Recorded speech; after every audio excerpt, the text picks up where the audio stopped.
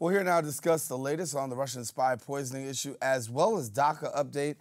The March for Life protests taking place last weekend. We will have now in studio our political expert, Lee Bynes, here to join us, and Lee, a lot to talk about. Never a dull moment. Yeah, so let's get right. Let's get right at it. Of course, I want to talk the latest about the Russian probe. Right. A lot still being investigated. What can you tell us about bringing us up to speed? Well, you know what, it's funny because Theresa May is pretty much mobilizing the entire world right now against Russia regarding the poisonings that was done in Salisbury, England, as well as there was a strangulation. They don't talk about that as much either, a strangulation in London. Over the last couple of weeks, they've been bringing the entire international community down on Russia. However, there's something that's a little bothersome because Theresa May has yet to produce any evidence, proof or anything of their findings.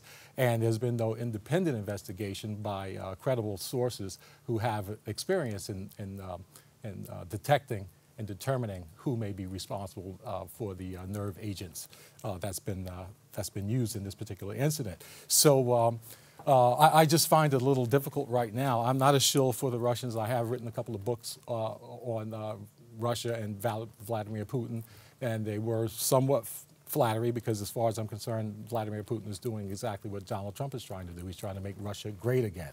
But I just found it pretty interesting that Donald Trump would accept the information and intelligence from the Brits, but he won't even accept the intelligence from the United States. Which has been the criticism. How do you accept the intelligence information that's coming from Theresa May and out of England, but yet still here at home, all the things that have been said and no admission that the Russians really had any involvement? You know what? That is a great lead-in, and I got the perfect answer to you. Answer for you on that. You know, James Clapper, former CIA director, as well as John Brennan, former director of national intelligence, they've both been out in the media talking to anybody who's willing to listen, saying that from their point of view, they suspect that Donald Trump has been compromised, and which would give you a reason to understand why he's been so timid when it comes to Russia or anything related to Vladimir Putin. My problem with that situation is that considering what we already know about Donald Trump and all of the sexual allegations against him, the Stormy Daniels, the McDougal young lady, and all of this parade of lawsuits that he's involved in, with what we already know about Donald Trump, how much more could Vladimir Putin and the Russians have on him? It's got to be pretty bad, because the average married man that are facing the allegations and the lawsuits that he's facing right now would be, well, I'd have to use that for another term. It would have another term, right? Not cable term, right? But that's not a cable term that I could use. But they would be in trouble, in serious trouble going home. How he's able to get away with this with his wife, Melania, I have no idea. Perhaps it's an arrangement that they have between them. Maybe she has a non-disclosure agreement that she signed. I have no idea. But I do know that that Donald Trump had brought to the table kicking and screaming in order to get these 60 diplomats kicked out of the country. They've got 7 days to vacate. They're on their way right now. And again, this is a process that's being led by the Brits and not by the United States. In other world news, we have a big situation going on between North Korea and China. Both leaders are meeting. Give us the latest here. Interesting that this would happen, because if you recall, during the South Korea Olympics,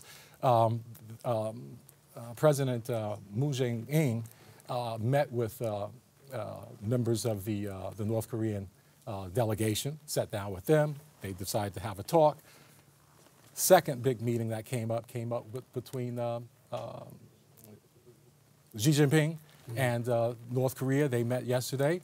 They were in China, Beijing, for about 4 days, discussing where they were going to be. And it seems to me that a lot of the negotiations on what's going to happen on the Korean Peninsula is already happening right now. By the time Donald Trump and his crew reaches Pyongyang, I'm sorry, they're going to have that in Seoul. They're going to meet in Seoul if it happens. We don't know.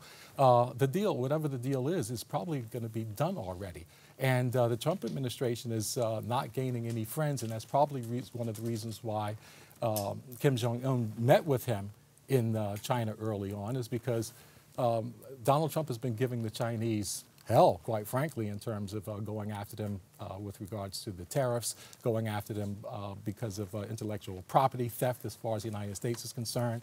The Chinese are trying to do all that they can to keep a trade war from happening, but they are willing to retaliate. What's the blowback going to be, given the fact that he has come up with these sanctions/tariffs? Well, with regards to North Korea, it's difficult to say, but based upon who he selected to be his new national security advisor, John Bolton. John Bolton is a hawk like you wouldn't believe. He was one of the main advisors that talked the United States into Iraq. To this day, he still thinks it's a good idea. He's been very, very hard on the Iranians. He's been trying to get the United States to back out of that deal. And he's just wrote a op-ed piece about 30 days ago putting together a legal reason for bombing North Korea first. So with all of that saber-rattling going on and the team that he's built that are definitely looking more for a first strike option as opposed to negotiating, the North Koreans are going to come to the table with a hard line, and with them meeting with China first and pretty much getting on China's good side, they're going to have some legs to stand on. DACA is the big talk of the country still. Well, okay, I'll let you. Well, yeah, because I'm kind of excited about that topic. I've been following it a while. If you recall, just last week, the president, to his chagrin, supposedly signed a $1.3 trillion budget. Now, in that bill, there was an opportunity for Congress to take a stand and say, well, we want to do something about DACA, we want to do something about immigration reform right now before we put this thing through.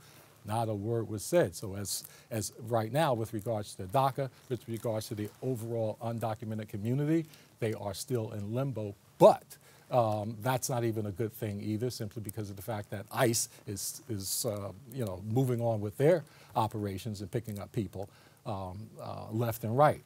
The other thing is that just the other day, the Census Bureau issued an edict that they're going to be having a question on that questionnaire, whether or not there's any undocumented residents in the household, or you have to sign off that you are a U.S. citizen. Now, what I haven't had a chance to dig up right now is what are the repercussions for not telling the truth when you do it? Is that a crime? Because as you know, all it takes is any crime whatsoever, no matter how small, for you to qualify to be deported.